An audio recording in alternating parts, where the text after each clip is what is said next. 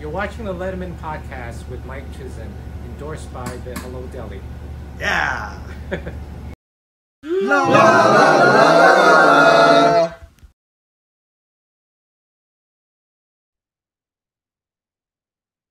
Welcome once again to the Letterman Podcast with Mike Chisholm. Coincidentally, I am Mike Chisholm. Let's not bury the lead. We got Morty. Robert Morton is on the Letterman Podcast. Finally, I have talked to him back and forth and chatted back and forth with him for a while now. And it was cool. Like, it wasn't just that he didn't want to come on. We wanted to release it kind of strategically. This is a dream come true conversation for me. Hopefully I am a conduit for those of you who would ever want to have a conversation with Robert Morton. And I asked the questions that you would like to hear asked. We certainly had a phenomenal introduction podcast here, one that's going to lead to more, I'm certain, but we're strategic in the release of it. Now, this is coming out at a time right now we're kind of marking the occasion that is the very last Late Show with David Letterman.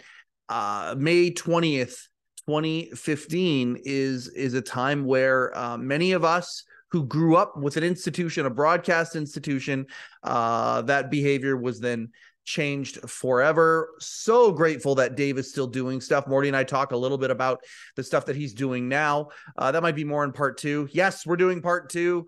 Sorry about there's some people out there who are like, give us an all one big 2-3 hour episode, 2.5 hour episode. And then there are some that are like, please bite size this for me. I have a life. And I understand. So this one here, we just thought, okay, let's two-part it between this Friday and next Friday. That's where the anniversary of May 20th falls. We might release a bonus episode in the middle there as well, marking the occasion. We're gonna we'll get the contest for the Late Show rejection postcards that we're going to be giving away. That's going to be happening here in the next week. So come to the Facebook group, the Letterman Podcast Facebook group, find the contest post, like, share, make a comment. You get your name in there 3 times for that. Yeah, I mean, this conversation with Morty was incredible. It was awesome. Don Giller was part of it. He was in the background the entire time feeding me stuff, but also would pop in from time to time. And I mean, Morty is just, I've said this to a couple of folks who asked about it, who knew it was happening. And he might be one of the most charming. He might be the most charming human I've met. He is extremely charismatic, extremely charming. He knows how to tell a story, and he's got thousands of them in his head. I hope, we talk a little bit about potentially a book for him, if there's some sort of an oral history type book. Hey, Scott Ryan, that maybe we could figure out with Morty. I mean, his stories have stories. It is a really, really fun conversation that I'm just honored to have had. Yeah, we're going to do part 1 right now. So again, don't know what else to say without further ado. Robert Morton, part 1. How many people now call you Morty? Do you get called Morty every single day? Like, is that your moniker now, or is that an old phase? Every day. But something, I was called Morty before Letterman. Right. Letterman took a liking to it and kind of made it official. But people always called me Morty in college. They call me Morty Pie, which is my email address. Yeah. So I was always Morty. I wasn't going to say it out loud, but Morty Pie, when I saw that, it was the word I used was adorable. I'm like, oh, that's adorable. But they used to call me that in college. That was my nickname because I used to sing. You remember that Beatles song, Honey Pie? I used to sing it, Morty Pie. So, scale of 1 to 10, how annoying have I been trying to get you on this show? Pretty annoying. Yeah, there we go. So I think it's funny because I was confused between your show and the guy that stole the microphones show. And Jay's show, yeah. But you were on that show too. You did. I've seen you on that show. Yeah. I watched one episode where you were at a hockey game or something. Then Oh, yeah, I don't know. That was when O'Donnell was on. Yeah, absolutely. I watched that one. So I was, and he was asking me to do the show, which I promised him I would do after you. So, you know. Oh, I think you're going to really get a kick out of the late night play set. I think you'll like that a lot. You weren't there, though. Brings up the question of that guy that's selling all the sets on, what's his name? Thomas R. Yep. I think there's some phony stuff there. Well, you know what? That's funny you should say that. There's going to be some authentication happening with that. The chairs obviously are recreations. The microphone obviously isn't the original one. And the backdrop is not the original backdrop. Well, there is, but there's 3 buildings missing. There's 3 buildings missing. I know one of them's not the real backdrop, and I know it because I would never have approved that backdrop. If I was, and that's when I was the producer of the show at the very beginning. Yep. If I saw that backdrop, I'd say, nope, no good. And I'm sure Letterman would agree. Yep. So that's why I think it might be phony, but I don't want to hurt the guy's chances of making. I got my eye on Paul's organ stand. I think that would look pretty cool here to host a podcast from behind that. They called it the modesty panel. That's what it actually is referred to as. So you don't see up some girl's dress, I'm so grateful for this, that you doing this today. Morty, growing up, all my cards on the table. I thought you were the coolest human on TV. I honestly did growing up. You were the guy. I loved your style. I loved how you dressed. I loved your role within the Letterman mythos. When Carter's book came out, you were one of the people that I wanted to know the most about. I just really appreciate you doing this today. I can't thank you enough. Oh, it's my pleasure. No. I'm very flattered by you saying that stuff. None of it's true, but thank you. It's all true. And like I just asked Jimmy Kimmel with Letterman, for God's sakes.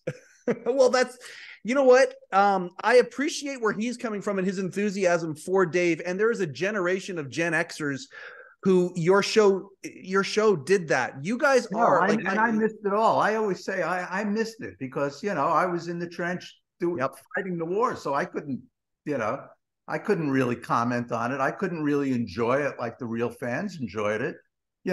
Every night I would go back into a dressing room and get the shit kicked out of me. Actually not. And I'll dispel a myth there. Yep. I used to be the guy, as I'm sure Rob Burnett was after me, and as I'm sure Barry Sand was before me. Yep. I used to have to knock on the door after a show. After a good show, it was always easier. After a shitty show, it was hellish. Yep. And I would be the first to knock on the door, go into Letterman's dressing room while he was undressing, taking his tie off, taking his shirt off. And he never, and we'd go up to the office and the staff would stand outside. He hated my jokes. He hated my guest. He hated the interview I did. He never did that. He was never the kind of guy that would place blame on anybody else. He was so self-critical. Yeah. That he just beat himself up. He wasn't ragging on anybody else. He would be yelling at times, but he was yelling about himself. Yeah. I suck. Look at my fucking hair. Look at this, blah, blah, blah. And it made me sad. Yep. And he went through that for a lot of years. The 14 years I was there, it was a nightly thing. Yeah. And I always felt like, geez, he can't enjoy it. Enjoy it. From what I understand, he's a different guy now, which is great. How about you? Do you miss show business? I do. You know what I miss? I like what I do. Let's talk about that. Let's talk a little bit about that. All right, we'll get to it. I miss the big money, but there's no more big money. So the business is that different. It's diluted. Yep. It's diluted. I don't miss the power, really. I miss the access. I miss getting every book that's printed. I miss, talking to guests, and I miss the flow of information. I'm lucky that I have 2 young daughters who keep me updated with music, which was a benefit of producing the show. I heard Sheila Rogers would pitch music acts and then go in with Letterman and play them for him. I miss hearing all the young music. I miss the comedians and who's hot and who's not, and who's ready and who's not ready. Yeah. It's I miss that flow of information and the access to information. I used to get, and one of the perks of being a producer, you get on the second night press list of all the Broadway shows. So yeah, I was a single guy. I mean, I was 48 years old when I got married. So, I was single. I was a crazy bachelor in New York. Yep. And I would have tickets to the second night of every show on Broadway. There was the opening and then the second night. And I'd have 2 seats right on the aisle, 4th or 5th row. And, I had a charge account at Orso where I used to eat every night. Yep. And, I was a good date and it was fun. I miss that. I miss New York, but I don't think I could ever live in New York the way that I did. Right. Where you're, in Carter's book, he says I was a prince of the city. And I was. As much as Dave didn't like going out, I loved it, but I also used to look at my role as being the front man. Yeah. I was the guy that would go out and, if I saw somebody famous, I'd ask them to do the show and talk to them. And, and that kind of, was my thing. So, I enjoyed it, but it also served a purpose on the show. Well, you've eliminated about 3 of my questions here already. And I just want to dive down that rabbit hole a little bit more. The parties, the schmoozing, all of that stuff. I'm that guy. Like in my financial business, I enjoy the networking. I enjoy things like that. I enjoy these events and get-togethers and things. And the narrative has always been Dave loathed that stuff, and you excelled at that stuff. And it was one of the reasons why it was such a powerful combination. Dave could focus on his world the way that it was, and you would go out and you would bring in some of these very cool either icons of pulp culture or folks who were on the cutting edge, who are coming up at the time in show business, that kind of a thing. That was the narrative. And you talking about this right now, again, I'm talking about why I thought you were one of the coolest guys in the entire world. That was what I dreamt that it would be kind of like. I love that. Going to these parties. Life up in Canada, you very, very depraved. Very vicarious, sir. A lot of vicariousness. But it worked against me as well. I think Dave kind of saw me as this gadfly, and I think on one hand, it might have embarrassed him a little because that's not the way that a producer of his show would be. But I saw the necessity and I enjoyed it, as I said. And I think he kind of, I don't think he was jealous per se, but I think he would think, well, why aren't I enjoying that life? And I don't think he was capable of it. He was not a social guy. So, I think the combination, I think essentially it was a good thing for the show. Yep. But I think I created some resentment between the two of us because of it. Well, fair enough. And pros and cons to everything. But I'm going to ask, like, off the top of your head, anybody that you booked at social events like that? People obviously, Carter calls you the Prince of the City. People see you at these events. Oh shit, there's, the EP of the Letterman show. At the same time, you must have been trolling at the same time. Like, did you ever met people and book anybody from that?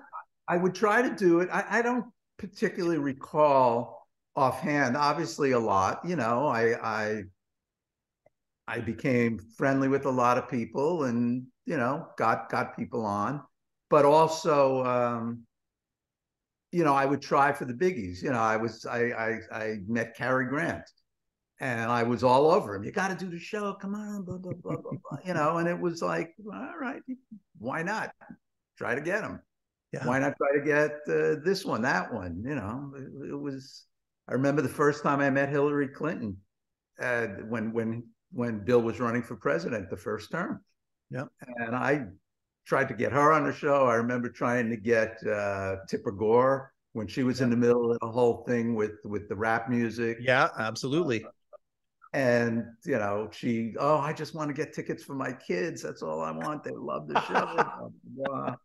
And I think I covertly got the kids tickets. I still have a thank you note somewhere from her, but I got the kids tickets, and I don't think I ever told Letterman that Gore's kids were there. He would have flipped. So yeah, better he didn't know, right? He didn't like knowing who the audience members were and things like that. He once spotted my parents in the audience. Oh, really? During a break, he said, "Are your parents in the audience?"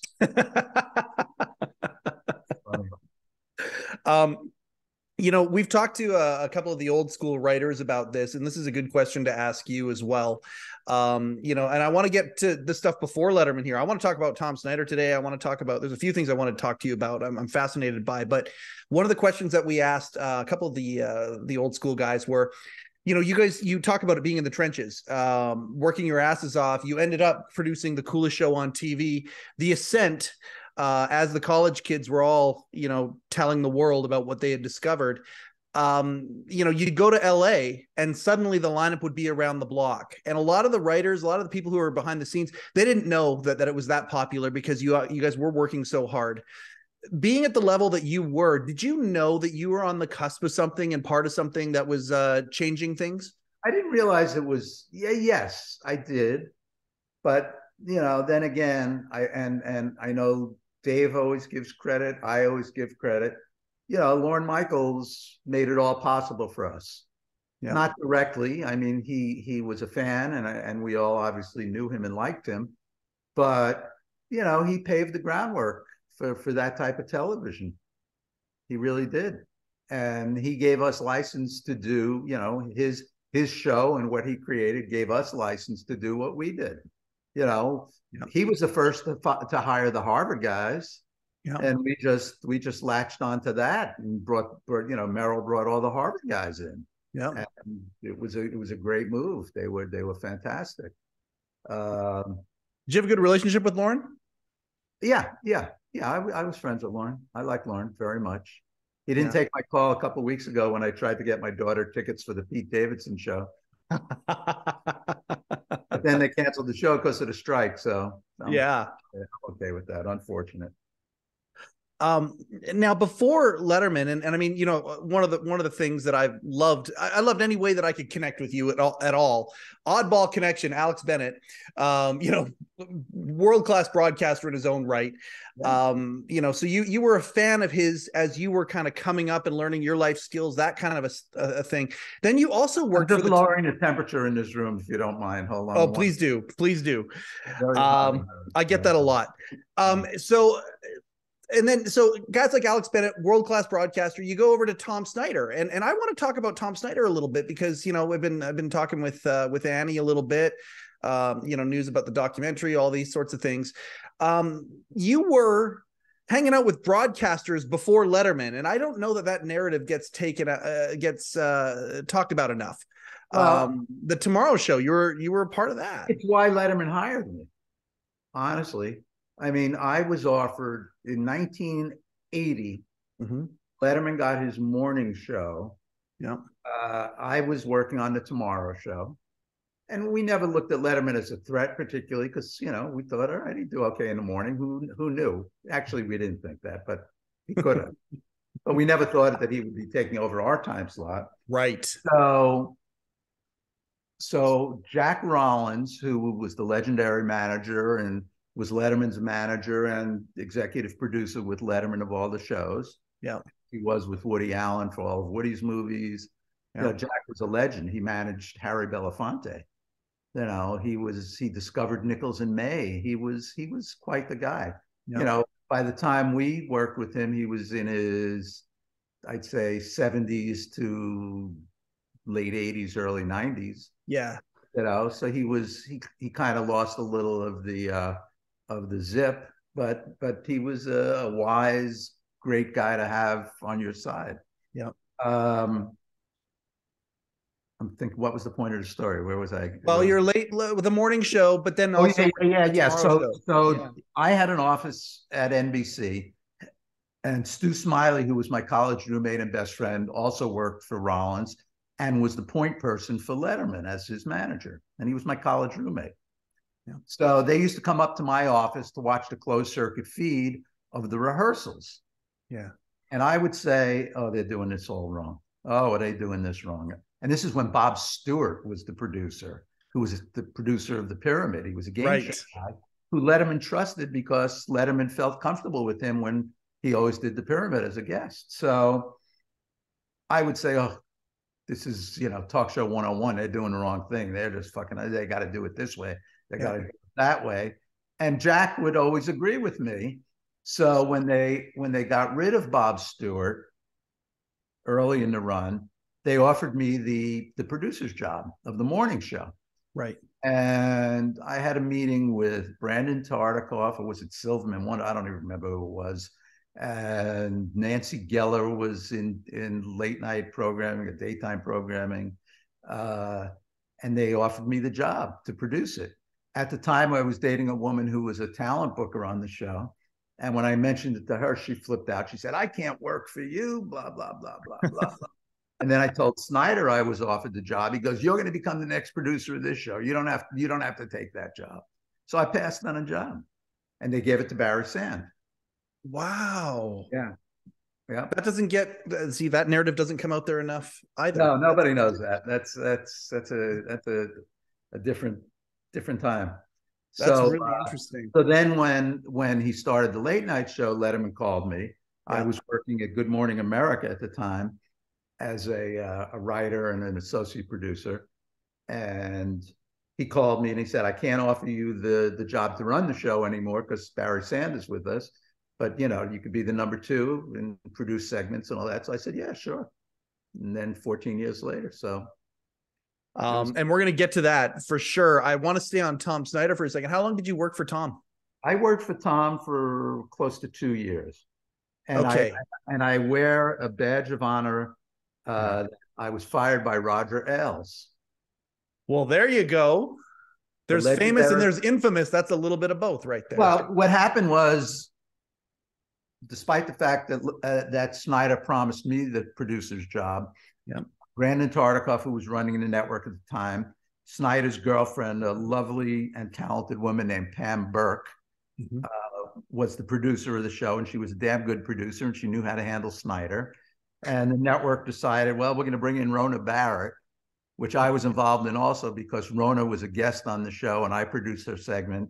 And she was so good as a guest, they said, "Wow, we should offer her the co-host job." And it was like, oh, God. And it was you saw that the writing was on the wall at that point. It was a disaster, and it wasn't Rona's fault per se. Tom just resented having a co-host after so many years of a solo act, and he was right. He was right. That show was all him. The long form conversation, and it seemed like the network and all the pinheads, and we'll get to them, would come in and they would try and monkey with the formula. But the long form, the one-on-one was, Tom's obvious strength, obvious. And it was the selling point of the show. Yeah. The reason guests, the level of guests that he got wanted to do the show was because they had the luxury of time. Yes, they exactly. Didn't have to be rushed in, rushed out, hold the book, show the clip, whatever, and it's over. They got a chance to really tell their stories. And we used to have great guests. I remember Sterling Hayden. Remember Sterling Hayden, the actor? He used to come and smoke a pipe in the green room, and it was filled with pot. And he'd get so fucking high and then go out, and he was the greatest guest in the world, this old actor. And I'll tell you, the audience would know him. He played the lieutenant who Al Pacino shot in The Godfather, the cop that punched him and broke his jaw. Yep. His name was McCluskey in it. McCluskey, yes. Yeah, that was Sterling Hayden. And he would come on and get high as a kite and come on and talk with Tom. Just this salty old guy. He lived on a boat in Sausalito and was just the greatest. Tell stories about old Hollywood, about scandals and who he fucked, and it was great. It was great. Well, and this is where I want to talk. Like, I love that you have this reverence for old time show business. We'll talk about Checky, I'm sure, before the show's over. I love that, again, these are the people that were running late night, Hal and these folks. But before we leave Tom, I just got to ask, so with Rona, did she come in when the audience came in, or was it like Death from a Thousand Paper Cuts? Did they bring an audience in first and then? Okay. What happened? I'm sorry to interrupt you. No, don't be. Are you kidding me? What happened was Brandon Tartikoff fired Pam Burke because she was a little too close, and they felt that she couldn't tell Tom how to straighten out his act and do what they wanted to do. Yeah, I thought he needed that kind of interference. And they hired Brandon Tartikoff's quote was, "I wanted to find the toughest motherfucking producer that I could find." And he remembered Roger Ailes, who produced the Mike Douglas show and did all the Nixon campaigns and was a Politico. And they hired him. And he was the kind of guy that you'd say, I want to have so-and-so on the show. And his response would be, "I got something on him. Don't worry, he'll do it." And you go, "What?" He goes, "I got something on him. Don't worry, he'll do it." But he'd say it about everybody that every name we brought up. And he never got anybody. It was all bullshit. It was all bluster. And so I resented him, right? There's Sterling Hayden, by the way. There's Sterling Hayden. Look at that. Wow. Nice. Thank you for that, Don. Yeah. So he came in as a producer. Yeah. A job that I was promised. So I resented him right off the bat. And I just, I was a hippie. I couldn't tolerate that Republican piece of shit. And history proved me right. So it certainly has. So I was just the putz with him, and he fired me, which was just fine. Were you there when they had the audience in? Yes, I used to do the warm-up. You used to do the warm-up for Tom Snyder's audience. Yeah, I was the warm-up guy. What kind of stuff would you say? Did you have shtick? Shtick, the usual warm-up shtick. You might be on camera, so don't be with someone you don't want to be seen with. All that crap. Oh, that's fantastic. I'm thank you for talking about that stuff there, because again, I don't think people know that enough about you. Snyder was the greatest guy. I mean, he became a very dear friend. Yeah, and we felt very rewarded that. It was really rewarding when we offered him the Late Late Show. And there was never a question in our mind. I think Peter LaSalle didn't necessarily agree with him because Peter came from the Carson camp, and Carson hated Snyder. Yeah. Hated him. Snyder hated Carson. Yep. So I think Peter was opposed to it. But then Peter ended up going out there and running that show. So, I think he grew to like him very much. Did Peter want Jon Stewart at the time, or am I getting my timelines mixed up? Something we spoke to everybody. Yeah. We had this is interesting. And I don't think I've ever said this before. We had considered having guest hosts like Carson had. Okay. When we were at CBS. And we had made an offer to Rosie O'Donnell to be the permanent guest host. And simultaneously, Rosie was offered her daytime show. Yep. Simultaneously, we all kind of took the position of, wait a second, he can't give up the chair. That's not what we do. Right. And Letterman always used to say it. He goes, "You don't give up the chair." And the first time he had guest hosts was when he got sick. Yep. So we got out of the Rosie thing. She took her daytime show, and but that offer was made. That offer was made. Yes. Wow. Yeah. Man, that would have changed the landscape. Sure would have. Yeah. Who would Trump have to rag on if it changed everything? We'll keep it in that second this era for a moment, and because keep talking about Tom for a second. Again, one of the reasons why I thought you were cool as fuck. There he shows up. There's Morty on Larry Sanders, and after Late Shift and all that stuff, it was like right around the time that was all happening, and then you guys sort of announced on Larry Sanders, but you didn't. It might have been Life Imitating Art because that whole 12:30 idea was bubbling up fictitiously, and then Life Imitates Art. I just absolutely loved that very, very much. Can you talk about Gary Shandling? Talk about that for a moment. I knew Gary, obviously. Yeah, and I was going out to LA for auditions or seeing somebody, some executive, I don't know who, probably Moonves. Yeah. And because we were doing Raymond. No, it might have been before that. But I used to go out to Moonves and try to get him jazzed up about Ray Romano. And I remember having a meeting with him and saying to him, this is the guy that you're going to pull out for every press tour. This is the guy you're going to pull out for every affiliate convention. And Moonves was, yeah, just do your fucking pilot. You know, he didn't care. He did not care at all. It was funny. It was very funny. But I went out to LA, and it was just about the time. Did you remember MGM Grand Air? Yes. Oh, yes. Yeah. It was like a flying green room. It was every celebrity in the world. I remember Barry Sand telling me that he once sat next to Elizabeth Taylor on MGM, and it was like you'd see people. So Gary was on that flight. So we sat together, and he goes, "Hey, while you're in LA, why don't you do my show?" So I said, "Well, what am I going to do?" He goes, "We'll figure something out. Don't worry." 2 days later, I'm on the stage, taping filming the part. On stage acting with Rip Torn. I was intimidated as all hell. I bet. Gary didn't bother me. I was fine with him, but Rip Torn, it was intimidating having to act. Not really. I would hardly call what I did acting, but it was fun. I enjoyed it.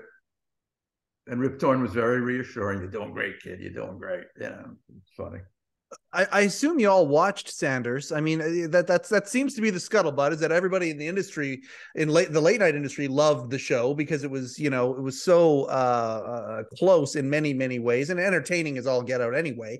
Yeah. When you see them talking about, Dave's there and he's doing the wink, wink, nudge, nudge to fictitious to Larry Sanders, saying, "Oh yeah, no, we're getting Tom Snyder for the 12:30. We're getting Tom Snyder for the 12." Like, I've always wanted to know the ins and outs of that. That was a different episode, though. That wasn't. It was a different episode, but all around that was the episode where they were at this award show. Yes. You remember I have the award right here if you'd like. No, really? Hold on. It's not an Emmy, but they kind of made it look like it was an Emmy, and Dave, and he offers it to Gary, and Gary, "Come on, go ahead, take it." What, really? Tom can confirm that this is the award. Oh, this is excellent. That's excellent. It's called the American Television Award, right? And it was an idea of the former late Laugh-In producer, George Slaughter. And he had this idea, let's have an award show to compete with the Emmys. Yep. And, when you create an award show, you have to have you have to follow all the standards and practices in the network. So you have to really have a voting body. You have to abide by certain rules. I mean, it's a whole big thing. You can't just say, we're going to give out awards. There has to be the standards and practices. So he created this award, and, Letterman won for best show. And I think the only reason he went out was because Gary had this idea to do Larry Sanders backstage. Yep. So that was the episode. It was a great scene, and again, life imitating art. The whole 12:30 thing. It's going to be Tom there. I just love that so much. Did Gary ever call you when you guys had made the decision? You were out, and they were talking about Gary for taking over for you guys. Did you ever talk to him at that point? No, I don't think, honestly, Gary ever wanted it. Yeah. I think he was a name because he had success and he was funny, and he was one of the few guys that probably was capable of doing it and more. Yeah. But I think he was happy on the path he was on with Larry Sanders and, doing that stuff. So I don't sense that, Peter would know better, but I don't know what kind of condition Peter's in. Yeah. But Peter and Gary were very close. They were very good friends. So, I know Peter was probably trying to convince him to do it, but I really don't think Gary wanted it. Yeah. I want to go back to a thread that we started a little bit. The idea with late night, as cutting edge as it was, and as hip as it was, the place was filled with folks who either had reverence for or had been part of showbiz history, and the older generation of like what my parents would look on as the Bob Hope generation version of showbiz, and this reverence for it. You clearly have it. Hal Gurney, worked for Parr. These people that were surrounded. So it was the hippest show on TV, and it was becoming the hippest show on TV, but surrounded by people who had been in the business in key roles, like Jack, like Hal, yourself, with the reverence of that. This is happenstance, right? You guys didn't plan that. It's just kind of how it happened, right? No, but what happened was we all believed in Letterman. We all believed in his talent. We all believed in his vision. And eventually we all kind of understood what he was trying to do with the show. And despite the fact, and look, Letterman had reverence for show business also. Absolutely. He loved Carson. He loved, he was a big movie fan. Letterman was a very learned guy in the business. Yeah. And, knew all the agents. He never let on that he was, but in the beginning, he had a hustle like everybody else. Yes. So, I think he had a lot of respect for the business, but then we realized we wanted to deconstruct the business. Yeah. And once we all kind of got that was the mission, we just loved it. What could be more fun, and Hal was the leader of it. Hal was the greatest at it. Between Merrill and Hal, Hal did visually what Merrill was doing on paper. Yeah. No, I always looked at Hal like another writer on the show, except he was looking for the visual joke. Yeah. And when Hal negotiated his deal, he got a producer's credit, which is why, I think I gave you a picture of us getting our Emmys. He was up there as a producer receiving the award. So, Hal was very valuable.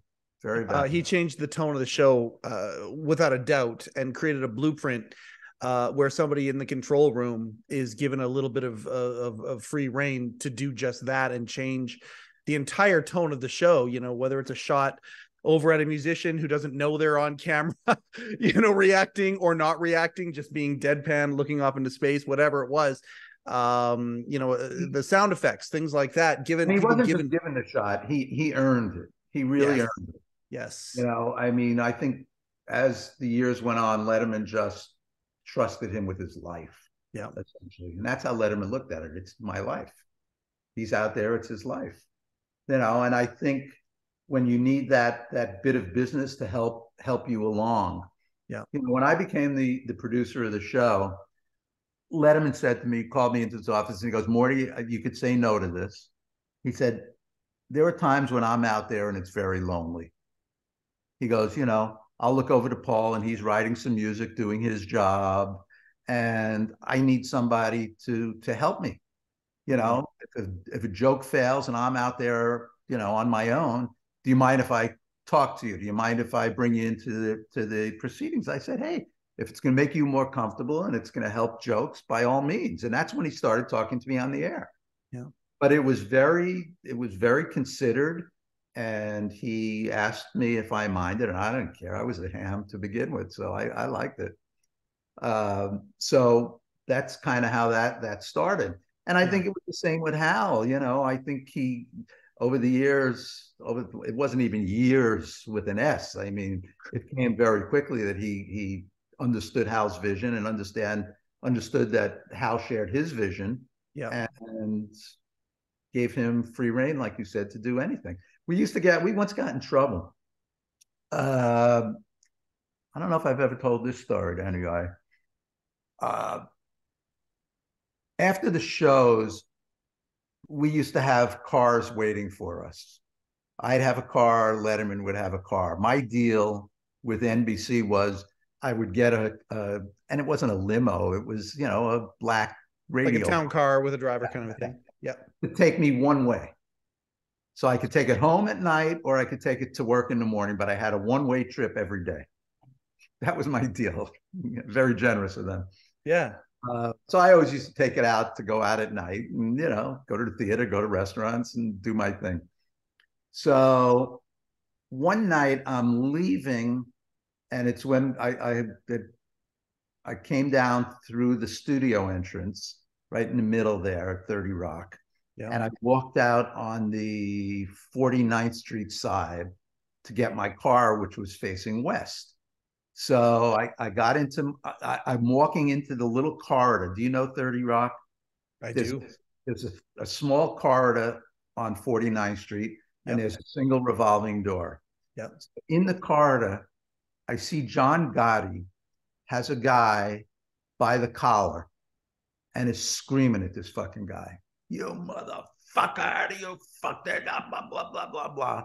And I like stop in my tracks, right? I get into the car and my driver said, did you see Gotti with Letterman's driver? I said, what are you talking about? He goes, that's Letterman's driver. He goes, that's the guy driving Letterman home. So it was just when cell phones came out, and I remember I had a Motorola flip phone, and I called Letterman's office, and I go, I don't know if this concerns you, but John Gotti has the guy that's driving your car against the wall, and he's screaming at him, and and Letterman then gets crazy. He's gonna kill me. He wants me. They're gonna kill me. I'm telling you something. And of course, he didn't take that car. He got another car. But the backstory where Hal comes into it was Letterman had done a joke in the monologue about the mafia. And unbeknownst to any of us, one of the crew was friendly with John Gotti's daughter, Victoria, and got tickets to the show. And she was a blonde with big hair and very flashy. So Letterman did a joke about the mafia, not knowing that Gotti's daughter was sitting in there, and Hal, being the perceptive director that he was, right after the joke is delivered, Hal does a cutaway to Gotti's daughter. Yeah. So after the show, the crew member comes up to me and to Hal, and he goes, guys, that was Gotti's daughter that you cut away to. So I said, well, what are we going to do? We got to edit it out. So this was well before the car incident. So Letterman kind of put the two together and thought, God, he's killing me because I did a cutaway. I said, Dave, we edited it out. It was never on. Yeah, but she knew and told her father. Yeah, it was just a whole crazy thing. That was one of my many John Gotti. Okay. I was going to ask you, did you talk to anybody? He was, the guy, the Godfather that was out every night. And I was out every night. I used to go to this one restaurant, Columbus Restaurant. He was there one night. And I asked the owner of the restaurant, I said, I want to meet Gotti. I go, can you introduce me to him? So he goes, well, I'll have to ask him. And I see him walk over to Gotti, and he whispers to Gotti, and Gotti just goes like that. Just shakes his head no and comes back. He goes, well, he's a little busy now. So, but another time I was at a club, and there was this woman that I was talking to on the dance floor. And she was just a real horrible person. And I think I said to her, you fucking skank. Whatever I said to her. Cut to, I'm walking out and I see she's making out with Gotti. Oh, no. I'm thinking, holy shit, I'm a dead man here. I just called Gotti's girlfriend a skank or whatever the hell I said to her because she was being a jerk. It was like an old Abbott and Costello movie where I'm like trying to sneak against the wall and edge my way out of the place. It was at Regine's nightclub on Park Avenue. And I'm trying to sneak out of the club without anybody seeing me. Yeah. As I get to where Gotti is, a bunch of Gotti's henchmen pick this woman out, pick her up, and throw her out the front door of the restaurant. They physically threw her out. So I say to one of the guys, I go, what was that all about? He goes, this strange girl just started making out with Gotti. And as she's kissing him, she's trying to steal his pinky ring. Oh, my God. And I'm thinking, what a great souvenir that would have been. The Godfather's pinky ring. Are you kidding? So I lived to see another day. It was, it was a great feeling. That's what they call chutzpah, I think. When we went to CBS, also from being out, I became friendly with Bruce Cutler, who was Gotti's attorney. Right, who was a mafioso guy. He was a Jewish guy, but he had like a 19-inch neck with tight suits, and he was always out. And I liked him. I always liked talking to him. And we were talking about going to CBS, and he wanted to make my deal for me. He said, let me make you a deal for you. I said, Bruce. And it's the one thing I regret over the years, not having, I took it so seriously because, you know, it was a big break. It was a big show. I'm the executive producer finally. Yep. And I didn't have the sense of irony or the sense of humor at the time to kind of say, oh, that'd be great. Go ahead, Bruce, make my deal. Go up to Brandon Tartikoff's office and scare the shit out of him. You know, today I would have, you know, in hindsight, it was a missed opportunity for me to have the greatest story ever. It's not a bad story to begin with. So I did not let him make my deal. This is beyond amazing. Now I gotta ask. I'm gonna ask with the camera on. Have you talked to anybody that you used to work with about you coming on here and information they might have given me or anything like that? I literally have on my card, Morty, I hear John Gotti owes you one. I have that for right. I literally have it on my card. I'm gonna get something. Can I go out and get something? Yes, please do. This is crazy. By the way, Don has sent a bunch of pictures, and I'll show this to the audience right now. Might as well. There's Larry Sanders. TV award. There, that is right there. Very faded, so I don't know if you'll be able to see it. Okay. I had a girlfriend who owned a restaurant in Brooklyn, right across from the Brooklyn courthouse. Yep. And Gotti is on trial for murder. And it was on Clark Street in Brooklyn. And for some reason, I don't know if this is standard procedure, but they used to let Gotti go out with his boys for lunch. He was up for murder. I don't think he even had parole, but they'd let him go. Oh. So he'd go to my girlfriend's little gourmet shop restaurant where, you know, she'd make all the food. They had like 4 or 5 tables there. And he would pay her, you know, he'd give her $1,000 and say, all right, we're taking over. But he insisted on doing all the cooking. He'd get behind the counter and make all the sandwiches and fry all the burgers and do whatever, you know, he loved doing it. So he did it one day, then the next day. And the whole trial, he would eat there every day. So I said, get me a Gotti's autograph. Please get me Gotti's autograph. So she gets me an autograph. I don't know if you could make it out. It's very faint. Oh, yeah. No, there it is right there. But basically what it says is, Rob, you owe me one. And in parentheses, the number 1. And it's signed Don Gotti. There it is. Rob, you owe me one. There it is. And I heard something about you getting a little one of these from him or something like that. He did this from across the room or something. I don't know if that's true or not, but I don't remember that one. Okay. Well, no, but I had many brushes with Gotti. I used to see Gotti out on the town a lot. Yep. He was a very visible figure in the 1980s and early 90s. I once saw him after I left. Yeah, it was after I left Letterman. I'm just thinking. I got hired by a company to go to Branson, Missouri. And they wanted to do this guy, this promoter, with my help. We had a meeting with Monty Hall. All right. Oh.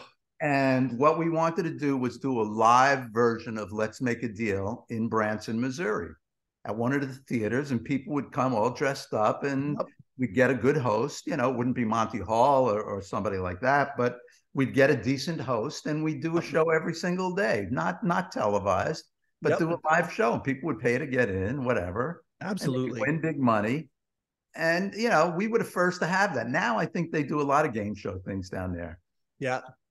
Or if there is a Branson still. So we had to go down to Branson for like 5 days. And you fly into this little airport, and I was leaving, and I see Gotti's brother, Peter Gotti, who I had recognized, Gotti's wife, Gotti's daughter, and Gotti's son. He was in the federal penitentiary in Missouri, right by Branson. Wow. So they, and this airport was, you know, there was one gate. There was one gate. It was a little house, you know, like a little, looked like a little cabin. Had one gate and maybe, you know, 15 seats in the waiting room. And I, of course, see them. So I sit myself very close to them just to eavesdrop. Yep. And all they were talking about, we can't tell them this, and we made a mistake by telling them this. And it was great. It was great. In Branson, Missouri, I have a brush with the Gottis. It was terrific. So, have you ever thought about writing a book? Like, this is to me, if there's one guy who should write a book, it's you.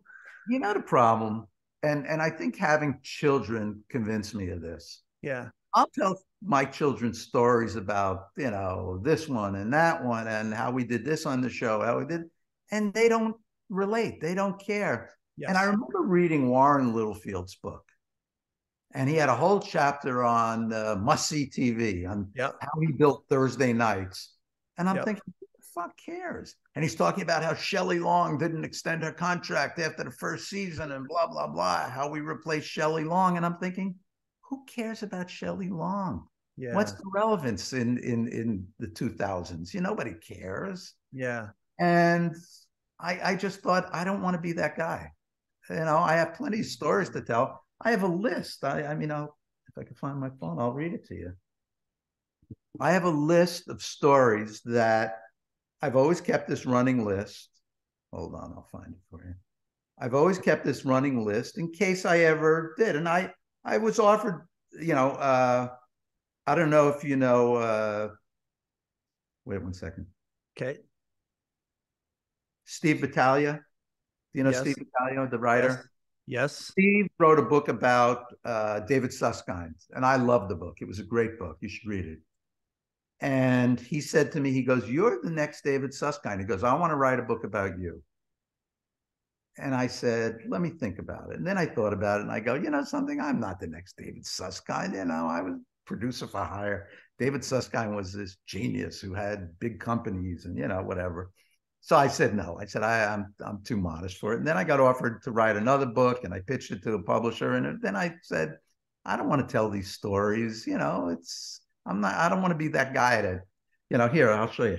I have this book that somebody lent me. Yep. Johnny Came Lately by Fred de Cordova. Yeah. I remember when he wrote this book, I think Johnny was pissed. Yeah. Everybody was, I don't want to write a book about, ultimately it's going to be about Letterman. That's all they really care about, so not for me. Seems to me like you could write a pretty good John Gotti book. But exactly. I don't know, man. Because this is something that is close to my heart.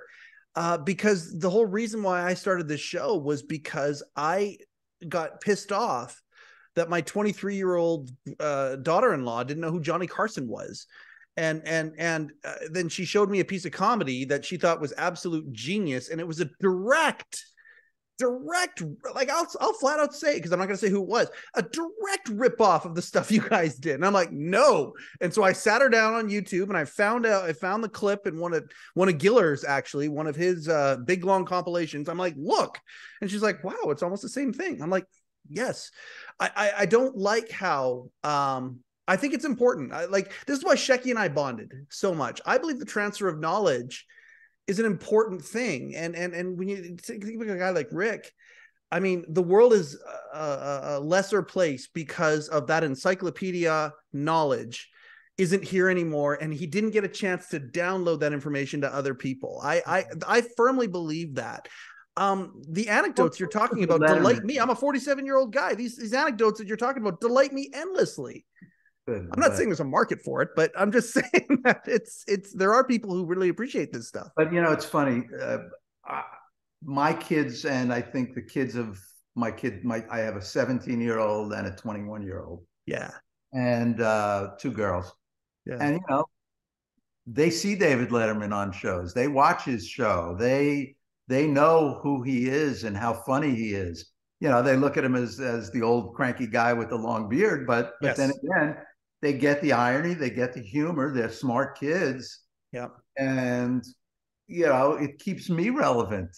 When they go, I went up to visit my daughter in college. She goes to Cornell. So I went upstate this weekend, and, she introduces me to her friends, and they go, "Oh, you're so cool, blah, blah, blah." And she says, "He used to be in TV. He used to produce David Letterman." And, there's no there's no learning curve there. They know who David Letterman is, and with YouTube and with TikTok and with all of the availability, they've seen his stuff, so it's different than Carson.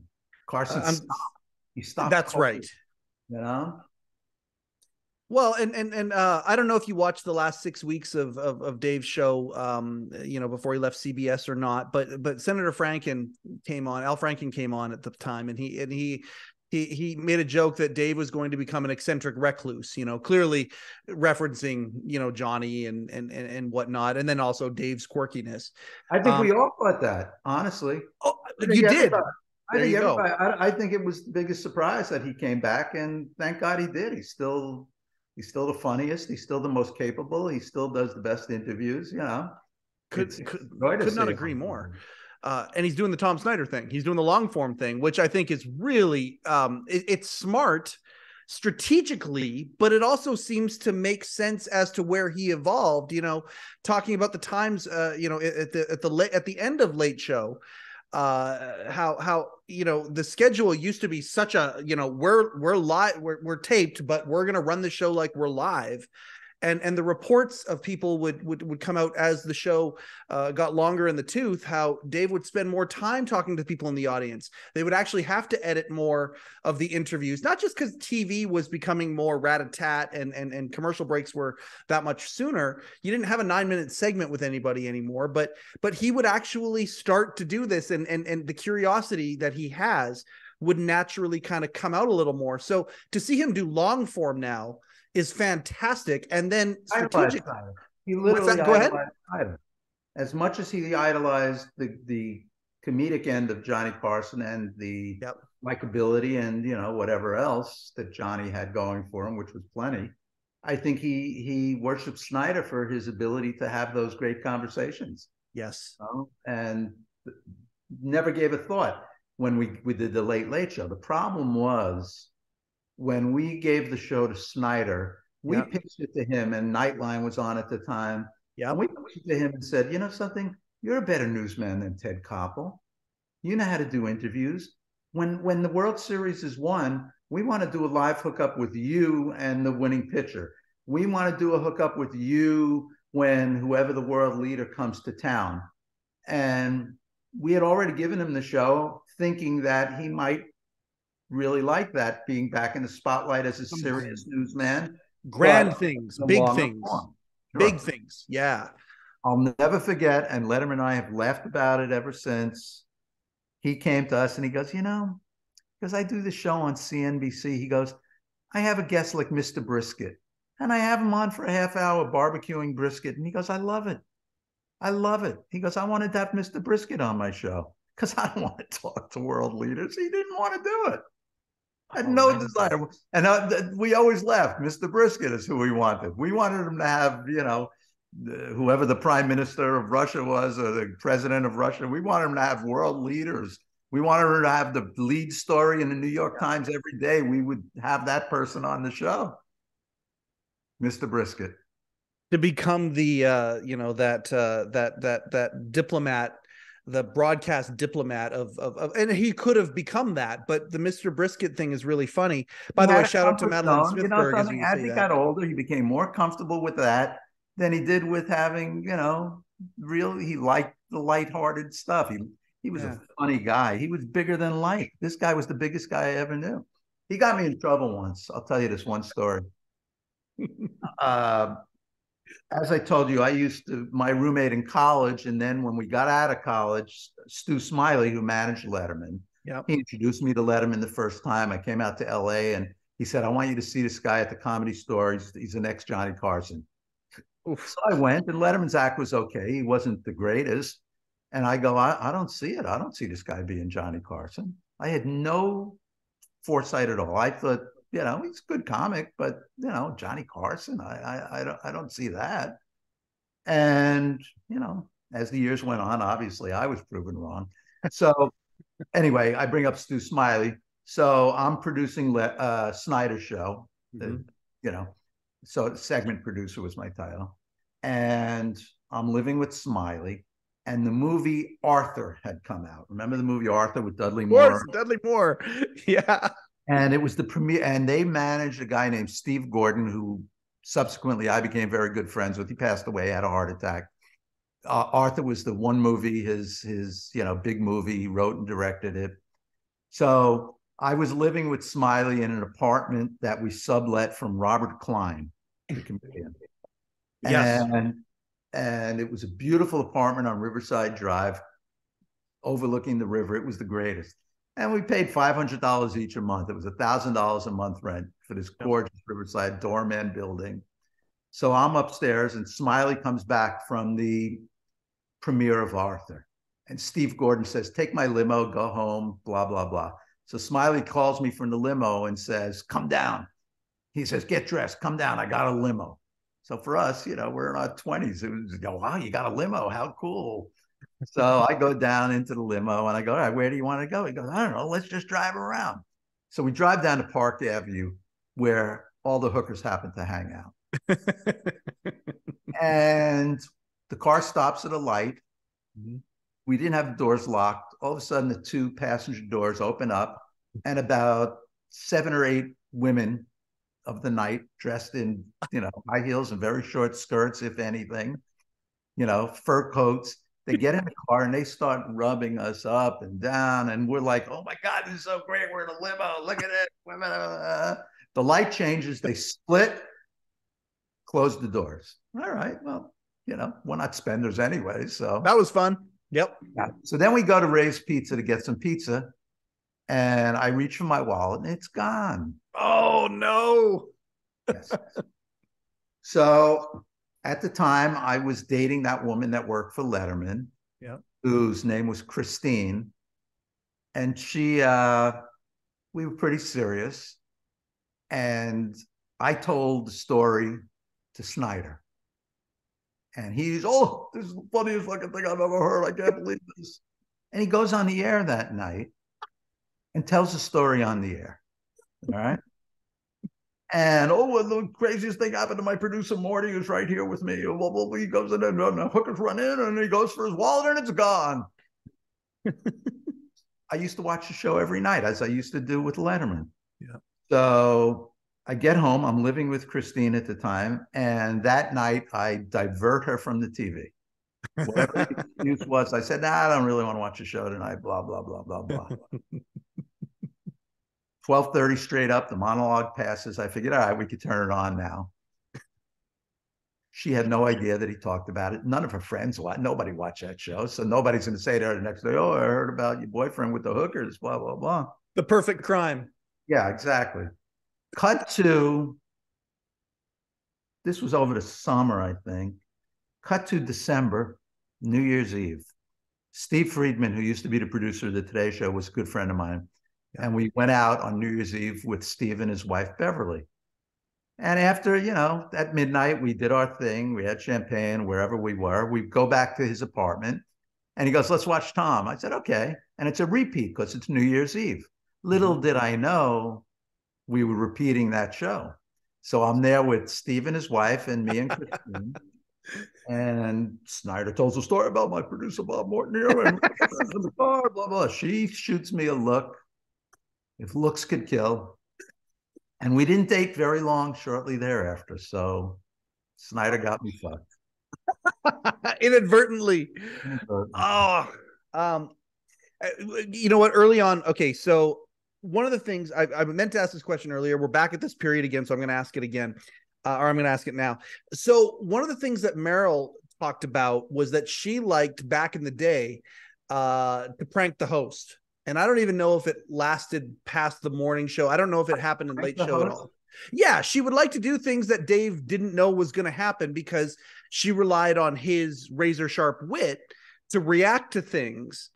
That was something. Was that something that that made it to your years, or was that something that ended up in? Because I mean, they would imitate it. Like one of the things that they would do, even deep into late show, was unexpected things would happen and Dave would react to it, but clearly he was in on it. Obviously, if it wasn't planned, yes, expected things happen. I remember on the morning show when the set was on fire. Yeah, you remember that? Of course, yeah. And I mean, he didn't know about it, but he had to react to it. And obviously, being as smart and as talented as he was, as he is, Yes. he made something of it that was great. Yes. Meryl was the only one that could get away with that because she was his girlfriend and they lived together and they had a life together. Yes. So what? She got yelled at when they got home and then they let it pass. Uh, when I was a producer, I think when Barry was a producer, he didn't want any surprises. Right. But you made it look spontaneous and he would come off. He made it look spontaneous, and that was his, one of his great talents. But if there was a walk-on, Yes. I can't tell you how many times, and it was always the person you didn't want to walk on. Bob Hope, the biggest locks in the world. Bob Hope would be across the hall, and he'd come in, and he built NBC, for God's sake. And Steve Allen do it once, or Jack Parr, maybe one of them did it. Yeah. Hope did it. Burns did it. Yeah. Burl did it. All the old timers. That was their thing. They'd walk onto the Tonight Show. Yeah. So they would come into, whoever was outside. I was always in the studio. They'd come up to me and they go, Milton Berle is outside and he wants to do a walk on. Yeah. I go, let me find out. So I'd go to Dave and I go, Milton Berle's outside. And Dave would go, how can we say no? Milton Berle, Mr. Television, how the fuck can we say no to Milton Berle? Yep. I said, okay, just be prepared. And he'd say, all right, do it when. And he'd tell me when he'd take a lull or take a little breath. He goes, do it then. Tell Paul to have the theme music ready, whatever. And, we'd tell the stage manager, he'd cue Burl in and Burl would walk in. But we would never tell Burl that we told Letterman. No. So Burl would always think, the guests would always think it was spontaneous. But Letterman just didn't, Letterman was interesting because, and it wasn't about control. It was about, he just had such a brilliant mind that he wanted to know how to get into everything and how to get out of everything. Right. And that's all he cared about. People would say, we used to give him the interviews and it would have the question and the answers, right? Oh, wow. Okay. So he knew all the answers. So, and the reason he wanted to know the answers was he didn't want to step on their punchlines. Hopefully all the stories ended with something funny. They were good stories with a payoff, with a punchline. So he knew what the punchline was, but he knew to lay back at that time when they were delivering the punchline. He never stepped on a punchline. He never stepped on a joke because he knew what was about to happen. And he was great at reacting, and generally they delivered it in a funny way. So he was genuinely laughing, even though he knew what was coming. Yeah. But it wasn't about control. It was about, respect for the guest and letting them come out with the punchline that they had prepared. He knew what everything Andy Kaufman did on that show, he knew. And Andy Kaufman was smart enough to tell because, something he knew that Letterman would time it perfectly and would lay back when he had to and would not interrupt him when he wanted to have an argument and was screaming at Jerry Lawler. Yeah. So it was all very carefully executed on Dave's part. He was great at it. Thank you for saying this. This is why we do the show. You brought up Kaufman and Lawler. I'm going to talk about that right now a little bit because I had a conversation with Jerry Lawler in the fall, and I was very frustrated that I hadn't had you on yet, because if I had you on, he would have come on this show at that point immediately. I'm going to get to that in a second. The clout that he has, or the respect he has for you is significant. We're going to talk right now, though, about Jerry Lawler. Just had a stroke, or he had a heart episode. He's getting back. He's getting the speech back and all that. We just want to wish him the best healing. I had Jimmy Hart here in Kelowna, where I live, who works with Jerry, and he actually worked with Andy up and down the South. Andy did a bunch of tours, wrestling tours. And when we had Jimmy here, everybody likes to ask him about Bret Hart, who's a Canadian hero, wrestling hero. All I wanted to talk to Jimmy about, I took him out for dinner. All I wanted to talk to him about was Andy Kaufman, because Andy Kaufman dove into wrestling. And I want to have Jerry on to kind of talk about this. This is a story I don't want to get lost. Now, one of the things that Jerry said to me that when I talked to him a few months ago was, he goes, okay, well, let me ask you about your show. Have you had a guy named Morty on? And you and I had been going back and forth at that point. I just kind of smiled and said, not yet, but I think it's going to happen. He goes, well, let me tell you something.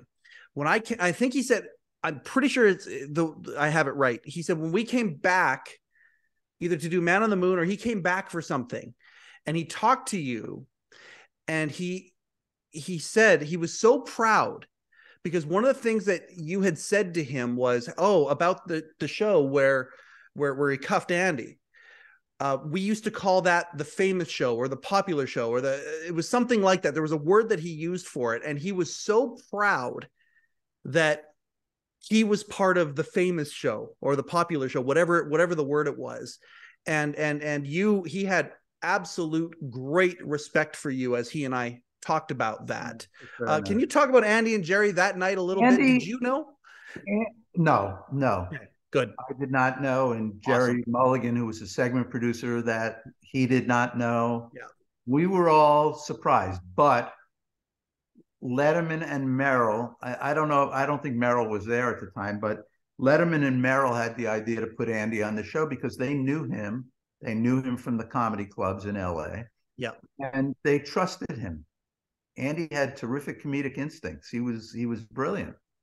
And Letterman trusted him like he trusted nobody else. So he knew that Andy knew, once again, how to get into it, how to get out of it. Yes. Andy was brilliant at it. So Letterman gave him that full trust. Yeah. And Andy always pulled it off beautifully. But Andy would come in for a week and sit in my office and plot these bits. Yes. He would just work out every beat, and he would cast. He once came on and said he's adopting kids from the inner city, you know. So he came in and he did auditions. He had all these, you know, these African-American kids, these Puerto Rican kids, and he was doing auditions with them, and he was just brilliant. The big story with Andy that I have, and I became very good friends with him. I used to have breakfast with him and lunch with him. I mean, I knew his brother, I knew his sister, I knew his parents. I mean, I got very close with Andy, close enough that he comes up to my office one day, and I don't think he was booked on the show. And he just comes up and he goes, Morty, he goes, my father made me do a will. I said, oh, well, you're successful. You have money. You should have a will. He goes, I have to get 3 witnesses to me signing the will. So he asked me, he asked our talent booker, Sandra Furton, and Barry Sand was the producer of the show at the time. He asked the 3 of us to witness his signing of his will. And I, of course, said, Andy, let's do this on the show. I go, let's not do this now. And he wasn't sick. It was, you know, he was doing well. I said, how great would it be if it's Letterman and Biff and whoever else signing the will? He goes, oh, that's a great idea. Let me ask my father. He calls his father, and the father says, Andy, it's something very serious. I don't think you should make light of it and do it on the show. So Andy always listened to his father. He trusted his father, who was a very bright guy. He was an attorney, I think. So we did it in private. Cut to when Andy passed away, I get a call from the attorney, and we had to put the will into probate. So we knew that he had passed away and it wasn't a fake. You know, and I went to the funeral and it was very sad. It was a funny day. I used to be friendly with Carol Kane. So Carol and I went to the funeral together, and it was in Westchester, and they gave crazy directions. We didn't know where the fuck we were going. And Carol and I are driving through the cemetery, and we were at the wrong cemetery. There were like it was like a cluster of these cemeteries. Then we finally get to the right cemetery, and we get there late, and it was like a movie. Carol and I, and we were laughing, and it was like, Andy did this. Andy did this on purpose. You know, he was something. He was something else.